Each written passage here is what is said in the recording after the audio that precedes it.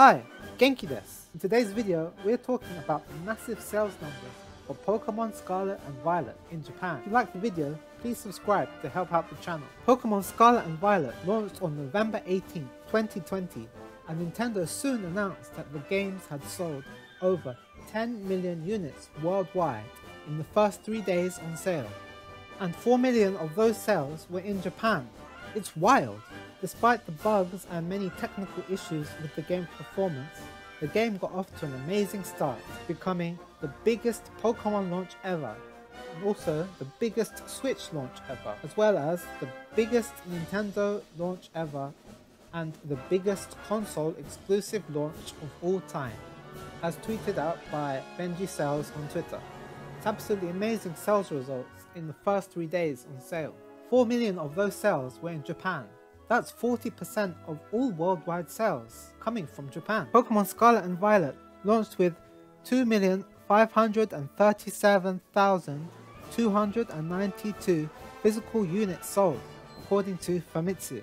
Out of the 4 million sold in the first 3 days, 2.5 million were physical copies, and it shows just how strong the physical sales market still is in Japan and for Nintendo. Pokémon Scarlet and Violet overtook Splatoon 3 as the fastest launching game in Japan ever. Just a few months ago, when Splatoon launched back in September, it became the best launching game in Japan, selling 3.45 million units in the first 3 days in Japan alone.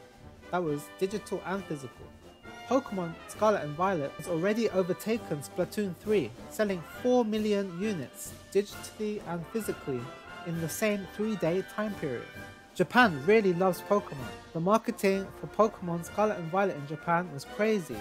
The marketing saw massive Pokémon ads all around Tokyo, from ads on the TV and on YouTube to ads on the street of Shibuya, on massive billboards all over the place, to the famous Ichimaru-Q 109 building in Shibuya. And there was this amazing 3D billboard on display in Shinjuku too. Pokemon was everywhere. They even had Pokemon themed onigiri rice balls being sold at 7-Eleven, or should I say, Pokemon themed jelly-filled donuts. These donuts are great! Jelly-filled are my favorite! Nothing beats a jelly-filled donut! Pokemon is super popular in Japan. Kids and adults all love it. It's a great game that people of all ages can play together. They even had the special Pokemon Scarlet and Violet Switch OLED, which sold out instantly in Japan and is still super hard to get a hold of. Pokemon is a massive phenomenon in Japan. When it comes to the game's performance, Japanese gamers don't really care as much about high performance such as 4K graphics or 60 frames per second in their games as much as gamers in the West. And this was shown with Pokémon Scarlet and Violet. Even Famitsu magazine review gave it a 38 out of 40, 2 points off a perfect score.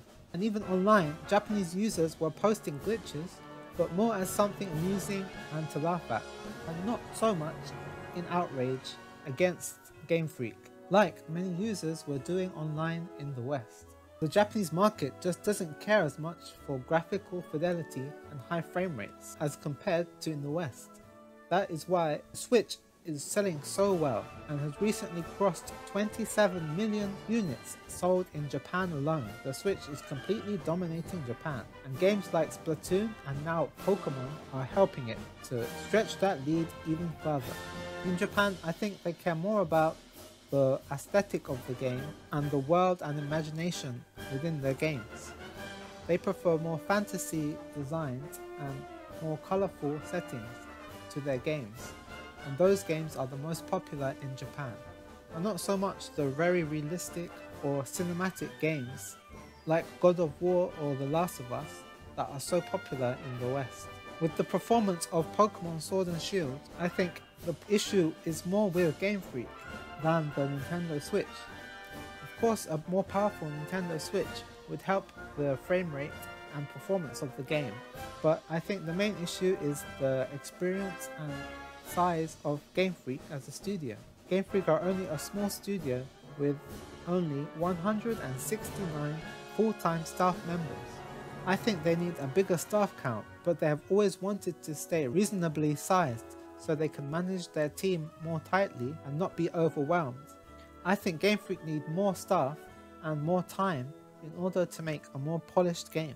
The Pokémon Company and Nintendo recently put out a statement and patch notes saying that the performance issues will be addressed, and I hope we do see them fix the performance issues in the game going forward.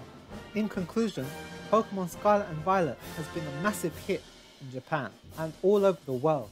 The game took elements from Sword and Shield such as the open zone area and Arceus, such as seeing Pokémon in the open world and throwing Pokeballs towards them and using Pokémon to traverse the open world area. And Pokémon Scarlet and Violet has become the first fully open world Pokémon game ever. Many people in Japan are really enjoying the game, and I've been enjoying the game too. I really hope the performance issues can be addressed. But in Japan, people don't seem to care as much about those issues and are happy with a new Pokémon game that is fun to play. Thanks for watching this video. Let me know in the comments below what you think about Pokémon Scarlet and Violet and the massive sales worldwide and in Japan. Also, do you think the Pokémon Company will actually fix the performance issues? Let me know. Please like and subscribe, and I'll see you in the next video. Jana!